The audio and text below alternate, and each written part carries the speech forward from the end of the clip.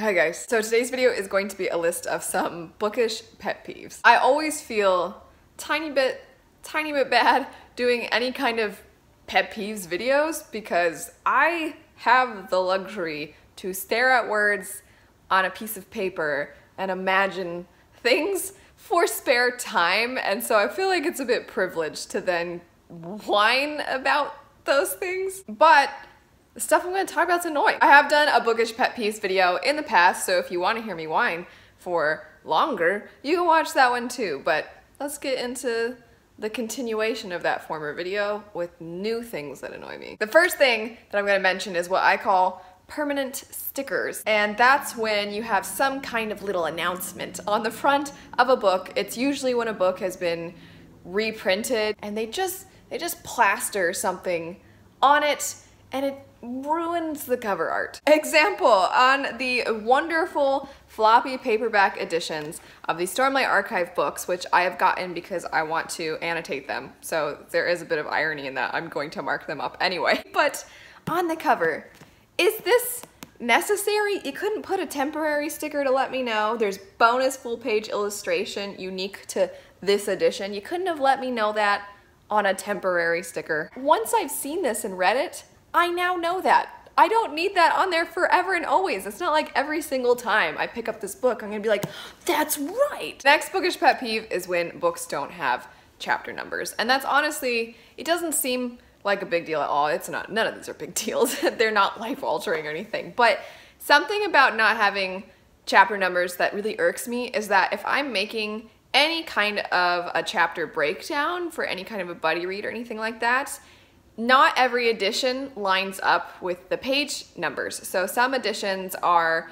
bigger because they are hardbacks or something, and so there's actually going to be less pages in that than the trade paperbacks. So if I just rely on page numbers, we might not actually be at the same place in the story. So sometimes it's easier for me to say, hey, we'll read to chapter 54 by this day, and if there's no chapter number, I'm just like, read to this chapter that is on my edition on this page. Also, for anybody that likes hard copies and audiobooks and going back and forth between the two of them, it's so frustrating when you've been listening to your audiobook during a commute or something, and then when you get home at some point you think, I'm gonna just pick up where I left off in the audiobook, except there's no page that coordinates with the audiobook with the chapter number, so I just gotta look around until I find it. And once again, as I'm saying these things, I realize how ridiculous that it is that I'm complaining about them. But gosh darn it, just tell me, is it the first chapter? Is it the second chapter? I don't feel like it's that hard. Speaking of audiobooks,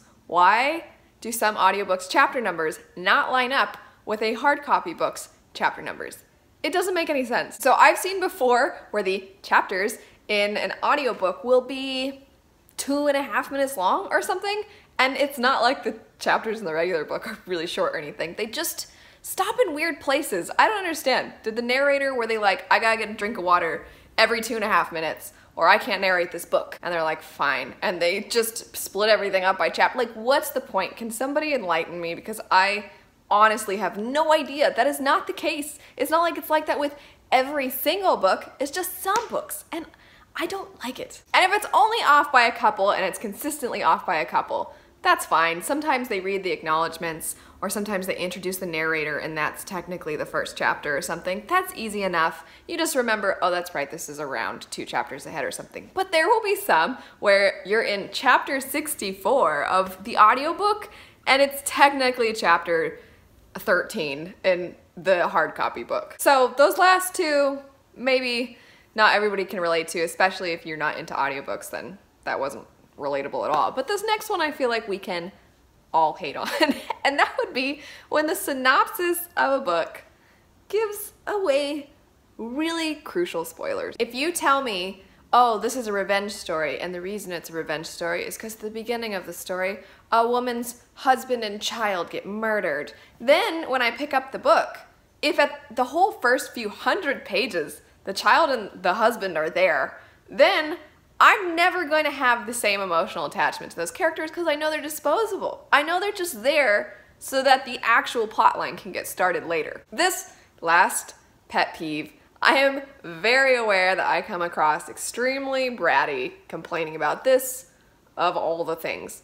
And that would be when special editions or collector's editions of books come out and they look almost exactly the same as the originals. Now I'm very aware when I look at special editions that come out, Darker Shade of Magic, that look just like the originals. They just invert the colors, and sometimes they do it more than once.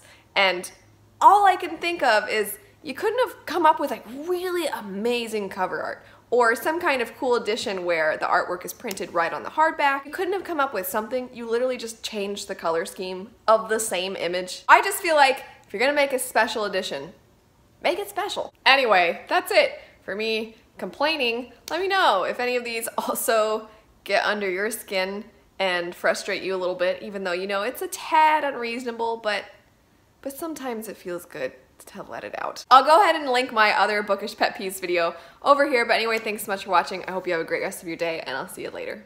Bye.